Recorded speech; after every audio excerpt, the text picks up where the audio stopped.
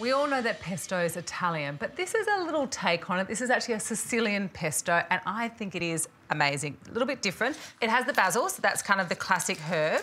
So it's about a cup of basil we're going to put straight into the Maggi mix. But what I like that's different about it is it doesn't have the cheese, but it still has the saltiness of some other ingredients. So it's got anchovies, which are beautiful and salty, and you just get that subtle sort of fishy flavour. Pop that into my Maggi mix. And then you also get some sweetness, and this is coming in my perinos, or if you don't have perinos, you can use normal tomatoes or cherry tomatoes. It's about half a punnet.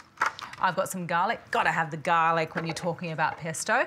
Also has some chilli, which is, again, not normally an ingredient that you have in traditional pesto. Add the almonds, and then I'm going to add some lemon zest. I've used lime zest before. I just think the flavour's beautiful with lemon or lime. Really important, though, that you do give your lemon a good wash.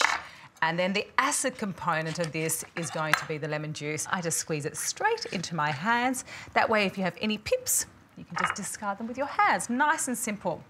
Extra virgin olive oil is an absolute must. You know, beautiful monounsaturated fat, full of antioxidants if you're getting good quality. When it comes to olive oil, it's always important that you buy local. The less travelling olive oil does, I think the better it's always going to be. Good quality, pink Murray over salt, little bit of pepper, and pop the lid on.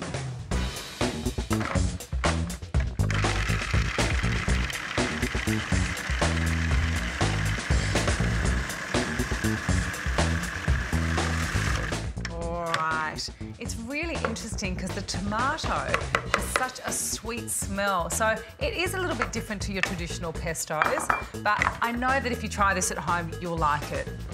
Pop it into the bowl. This is something that you could use on pasta, on chicken would be absolutely sensational. Oh, it smells wonderful. Let's taste this. Oh yeah, that's really good. It's fresh, it's clean, perfectly blended by my Maggi mix, and absolutely a summer sensation.